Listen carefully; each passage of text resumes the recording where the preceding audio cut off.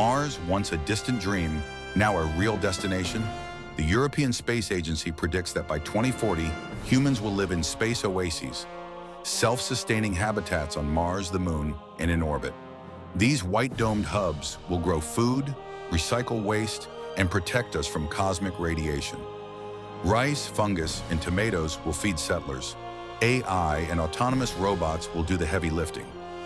And asteroid mining? That's part of the plan. But SpaceX wants to beat that clock.